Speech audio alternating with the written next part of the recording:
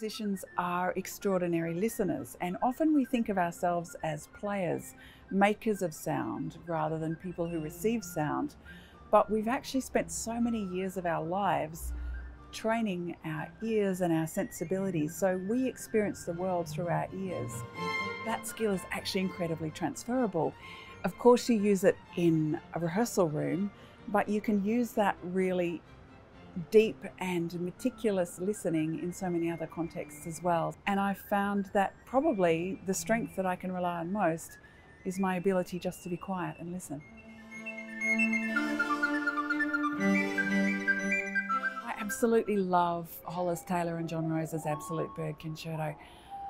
I suppose I have a particular connection to it because I have a connection with those artists, the composers who actually wrote the work. And it's a great privilege when composers write a piece, particularly for you.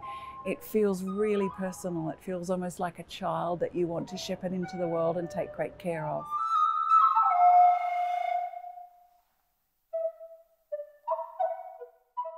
For me, birdsong is definitely music, and birds are the original musicians. They're the ultimate musicians as far as I'm concerned. I suppose I say that with a bias because I have a great love for birds and because my instrument, the recorder, is very bird-like. So I feel like I'm slightly tuned to those frequencies.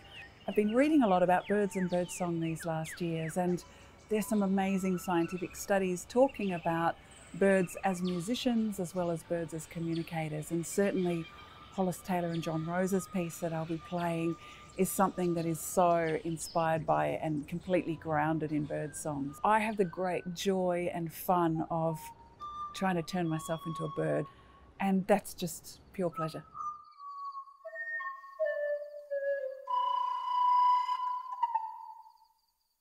But I also love the piece because it's embedded in the environment.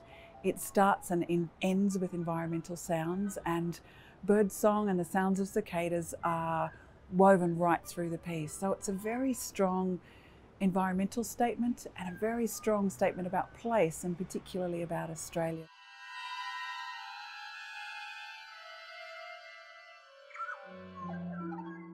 Melbourne is my hometown, so Melbourne Symphony Orchestra are my home orchestra. And as a soloist, you travel a great deal, so quite often I'm playing with strangers.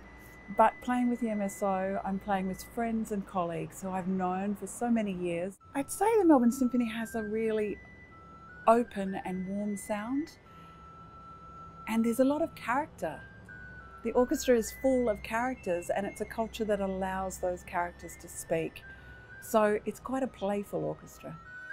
As anyone watching this would know, last year was a really challenging year for musicians, and to be able to be reunited with colleagues and friends and to be able to actually make sound together in a room is just such a privilege, and I don't think it's something we'll ever take for granted again.